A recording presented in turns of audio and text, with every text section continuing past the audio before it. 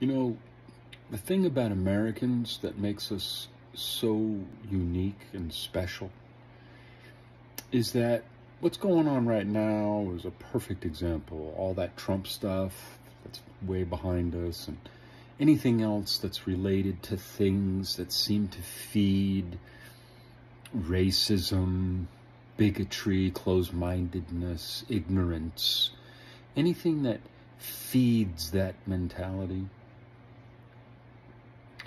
America is so interesting in that you can have a street anywhere in the United States, and on that street you can have Trump signs and Biden signs, and you can have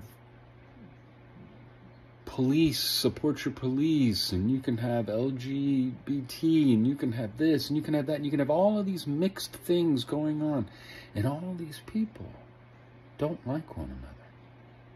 They won't greet each other on the street, they won't say hi, and the ones that do are fake. There's a weirdness that goes on between all of them, you know, and then what makes it so weird is the fact that they have to call themselves neighbors. But what makes America so special, so unique, is that if a common enemy came through town, every one of them would team up, put their arm around their neighbor and say, "Come on, let's go get them." Humans by nature are social. That doesn't mean within the social group they're social amongst each other.